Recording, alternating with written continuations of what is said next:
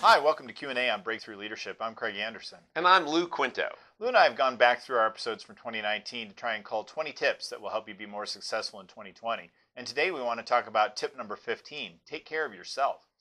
Yeah, I had two instances a while ago where I had to be taken away in an ambulance.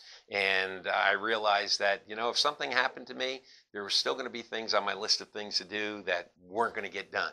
And so I learned very quickly and very early is that you need to take care of yourself. You got to stop burning the candles at both ends. You've got to stop taking responsibility for everything that needs to be done.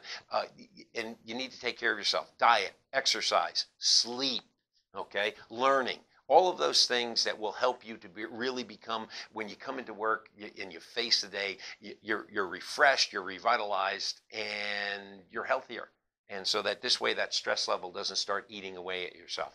Yeah, and it's, a lot of those things like exercise help you reduce stress levels. And there's so many opportunities where people say, oh, I got to work all night and get this done. And then you're useless the next day. So it's really important to sit down and say, hey, where can I set my priorities so that I include in those priorities taking care of myself, and then build that into your schedule so you have some time for some relief, because you can't go hard forever and you can't run at that pace forever. And eventually it's going to catch up to you. So make sure as you go into 2020 that you take care of yourself and make that one of your resolutions.